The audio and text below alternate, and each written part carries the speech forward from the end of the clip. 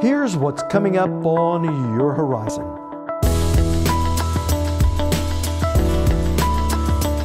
Well, we've all been there. A classroom that was less than stimulating. Bueller, Bueller, Bueller. Today, our focus is on an educational movement trying to turn the boring lecture on its head and inspire a new generation to create and innovate. It gives people a platform to collaborate and share, and it makes the world a bit of a richer place. We'll hear from one of the leaders of the Maker movement, Mark Hatch. What's really powerful about this is that new reality is another industrial revolution, or what I like to call the creative revolution. And we'll show you how you can get involved. Whether they're in the 6th grade or whether it's someone coming back to work on their post-secondary education, Career and Technology Education provides students with the hands-on learning experience to be a part of the economic engine for our state. Stay with us for Oklahoma Horizon. Oklahoma Horizon is made possible by Career Tech, a job for every Oklahoman and a workforce for every company. With additional support from the Oklahoma Department of Agriculture, Food, and Forestry.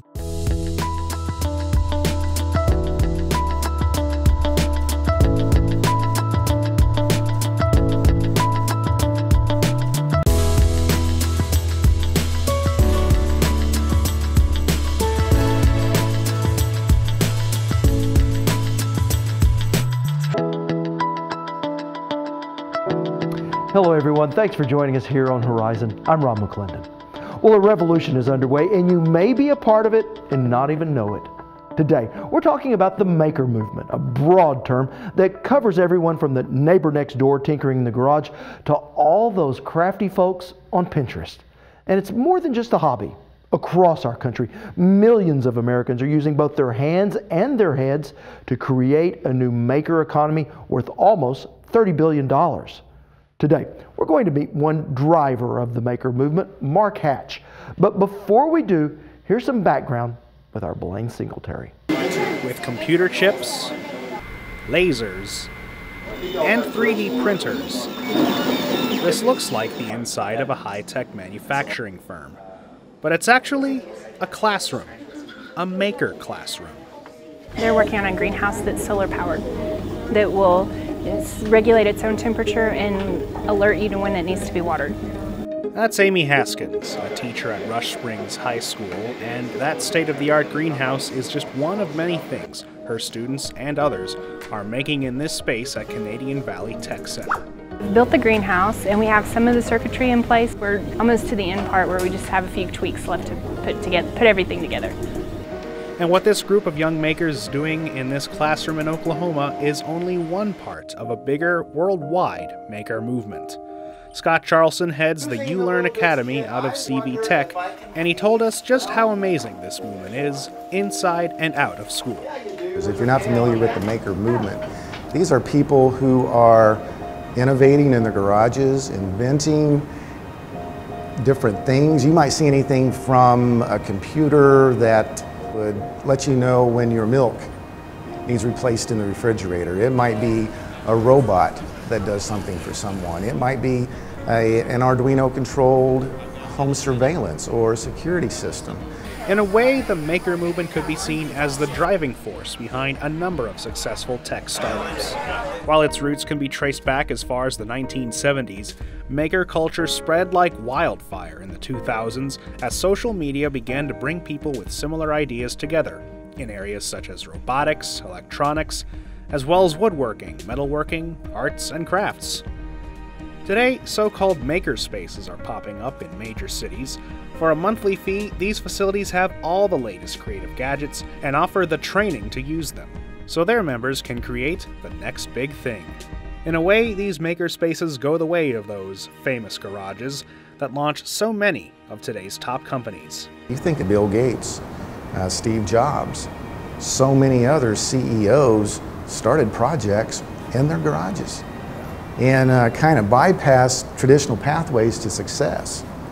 And I think what the maker movement does is emphasizes that that potential is within anyone that has a dream. And the Maker Movement aims not only to cultivate the ideas of the fresh out of college tech professional, but also these young minds in high school and grade school. You know, the kids are trying to find their passion. What do they want to do? Trying to find where they want to go in life. Jody Maxey is a 6th grade teacher at Tuttle Middle School. She says using the Maker Movement in the classroom has benefits beyond it. Her students designed and constructed a special lunch tray for one of their handicapped classmates. As the kids were designing this tray and testing it out, the other kids at lunch were like, what are they doing? What are they doing? And they were intrigued about what was going on, and so they kind of saw the steps from start to finish as well. And once the final project was finished, all the kids were like, wow, you know, that is so cool. And it made the 3 kids that designed the tray, they all told me, God, it just makes you feel good to do something for somebody else. And at the end of the day, that's what the Maker Movement is all about, using technology to enrich the lives of others. New creations are brought into existence, and makers of all ages learn along the way. Again, Amy Haskins. Just, you know, engaging the student is so important, and if they're already engaged with that curiosity, then it's so much easier to reach them. And Scott Charlson says some of these engaging ideas are too good to go to waste. It gives people a platform to collaborate and share, and it makes the world a bit of a richer place. Thank you, Blaine. Now, when we return, you'll meet Mark Hatch, author of the Maker Movement Manifesto and CEO of TechShop. You're watching Oklahoma Horizon with Rob McClendon. Weekly insight into your changing world.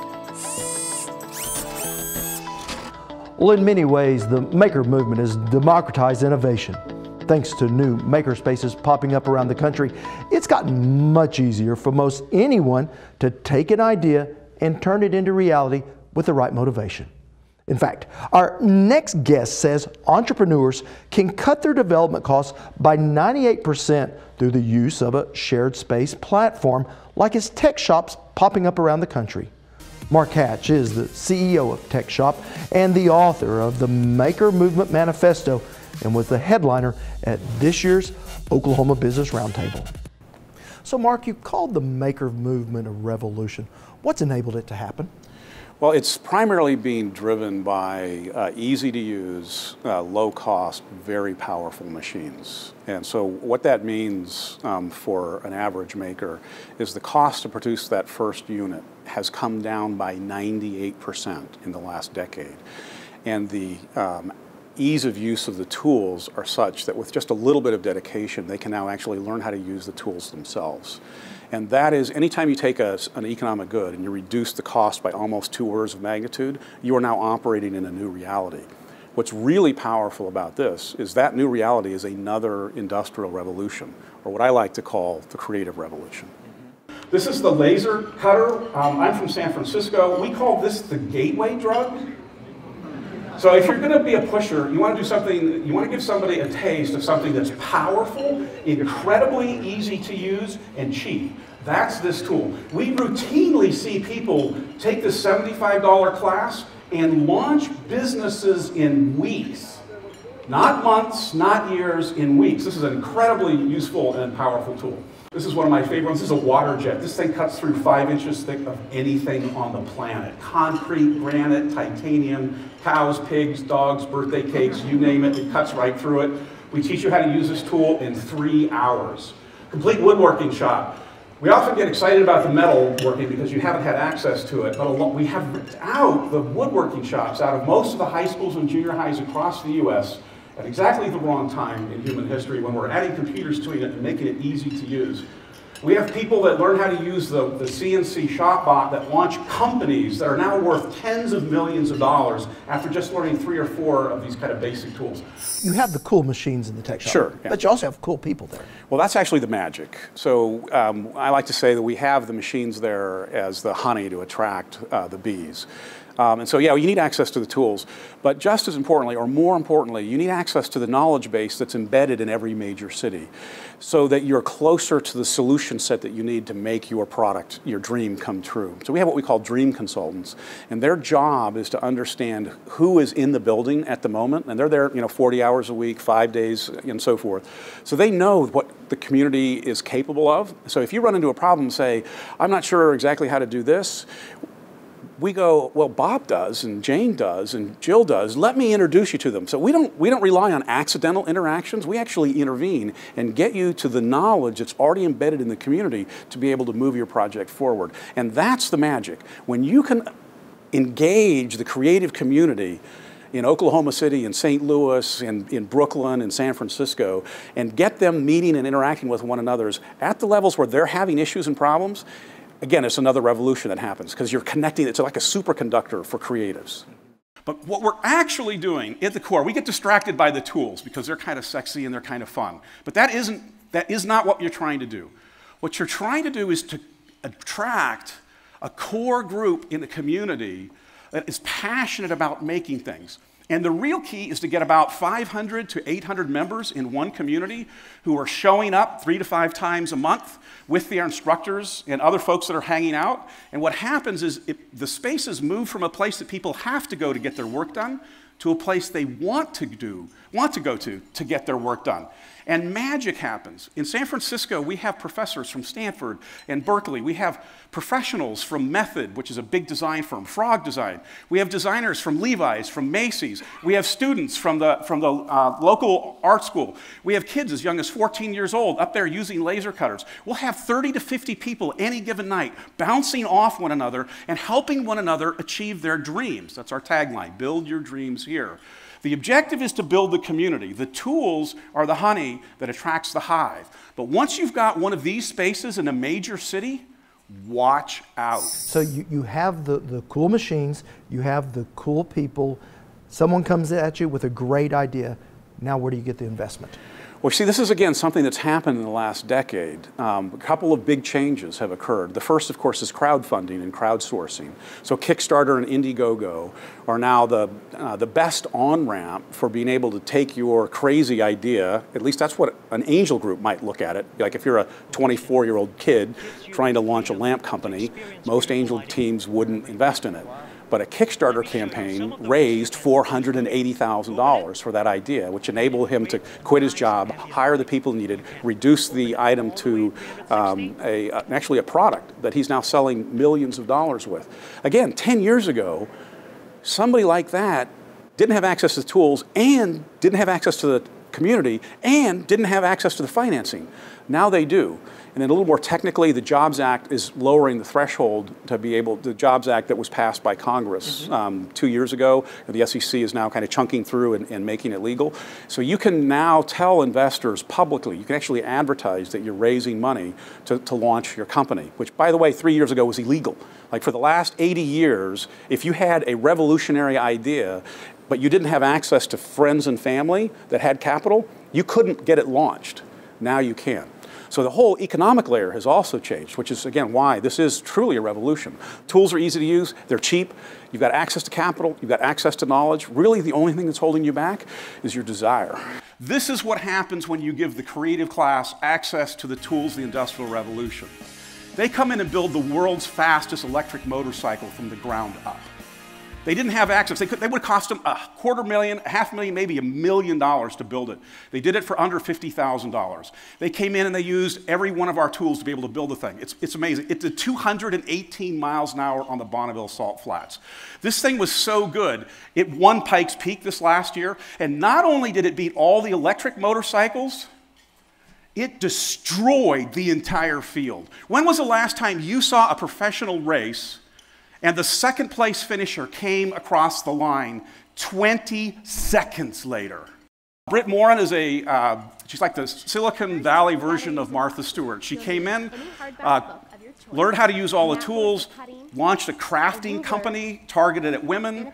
She's now on the Today Show like twice a month, 3 times a month, learned everything that she needed. She just raised, I mean, look at her, she's like, what, 28?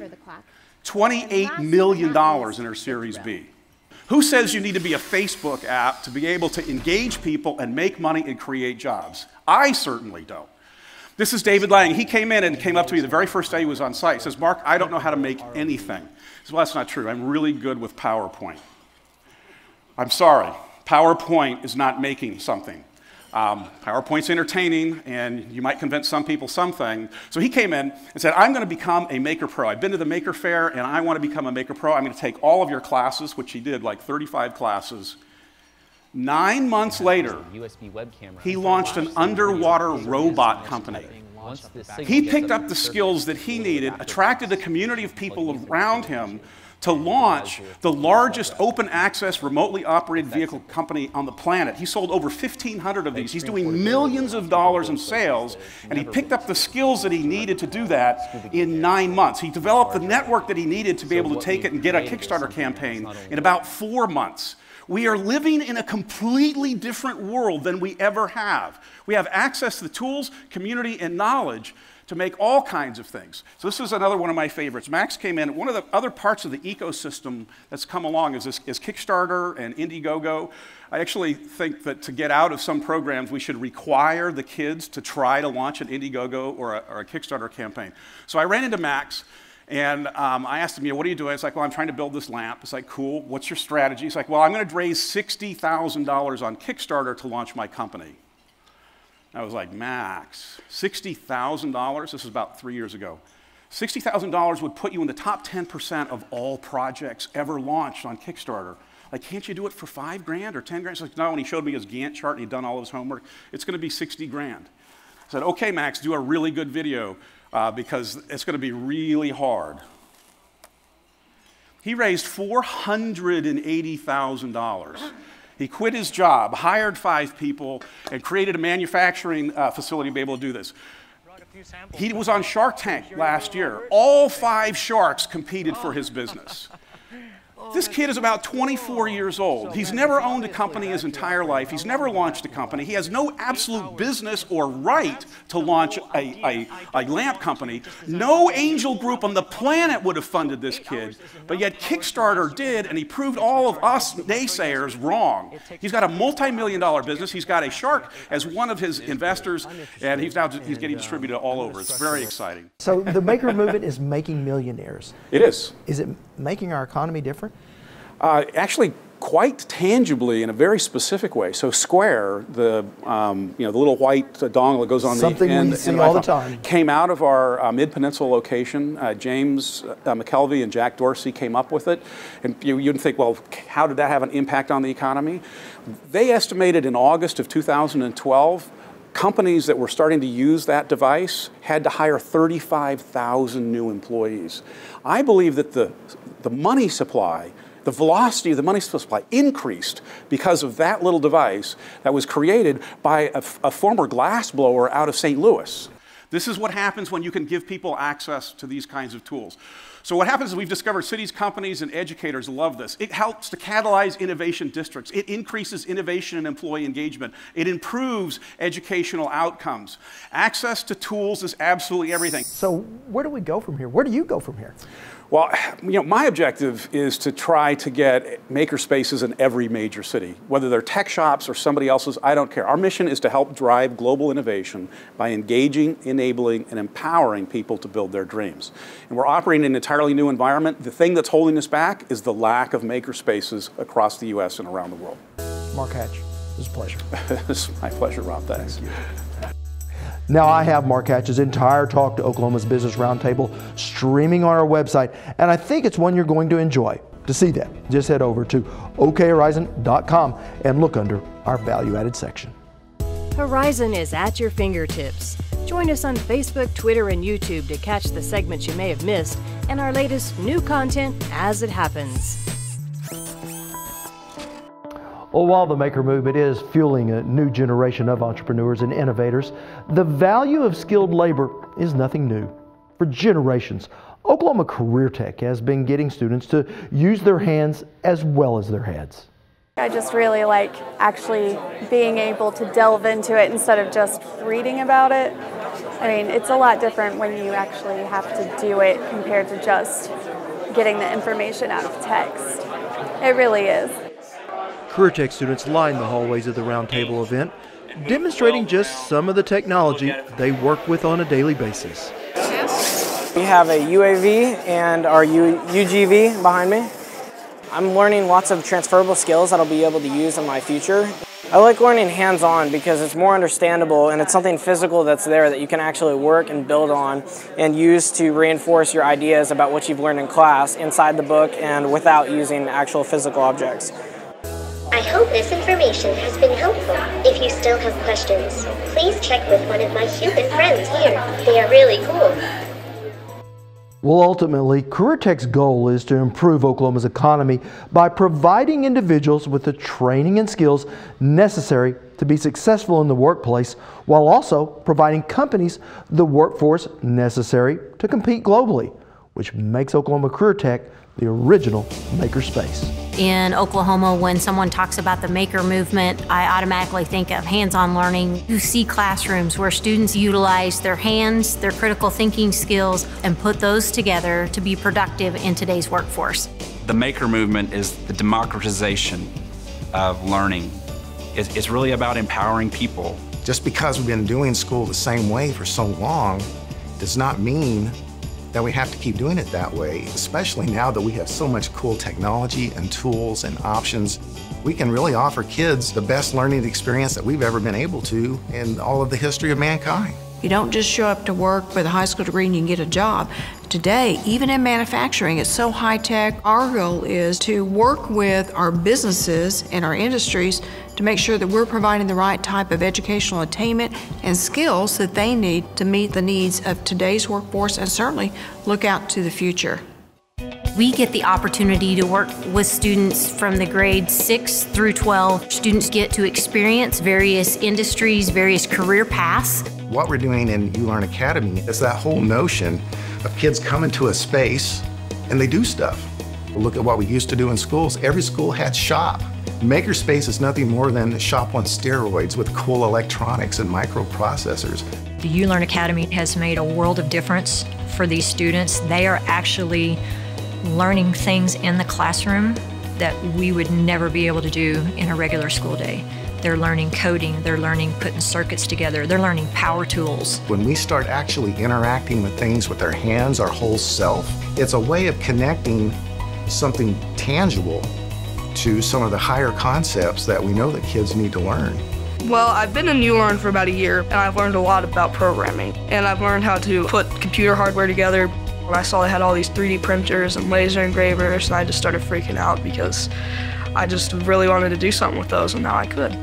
Jake has always had an interest in it. He always had a sort of a little spark in him. What's so wonderful about a program like ULearn is it's really sparking that fire in them early on. He's just on fire for it now. With my tablet that I'm making, I'm going to be 3D printing a case for it, and I could just do pretty much anything a computer could do on this thing.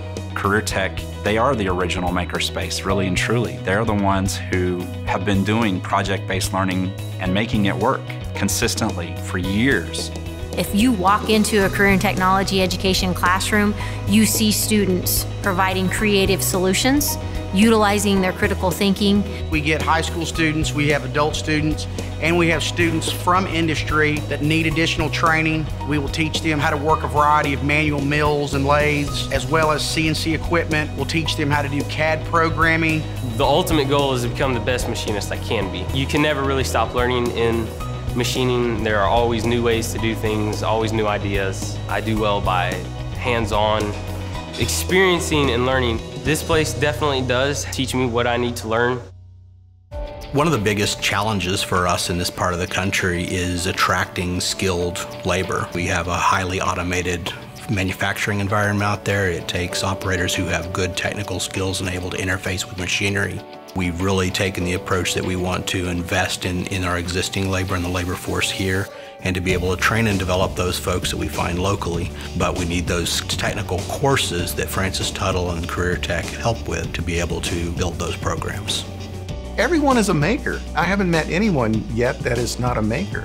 You know, we always are learning, and the best learning is getting your hands in there, accessing your resources, figuring it out. Whether they're in the 6th grade or whether it's someone coming back to work on their post-secondary education, Career and Technology Education provides students with the hands-on learning experience to be a part of the economic engine for our state. Now, we do have much more on the Maker Movement on our website. Just head over to okhorizon.com and click on our Value Added section. Want to see more stories like this? All our segments are streaming on our YouTube channel at Oklahoma Horizon TV. Next time on Oklahoma Horizon, we start a new school year and look at the challenges facing new teachers.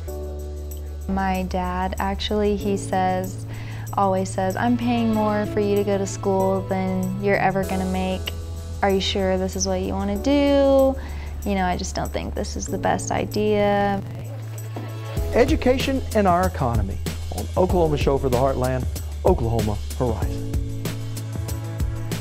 Thanks for including us as part of your day. I'm Rob McClendon. Hope to see you back here next week. Oklahoma Horizon is made possible by the Oklahoma Department of Career and Technology Education and the Oklahoma Department of Agriculture, Food, and Forestry.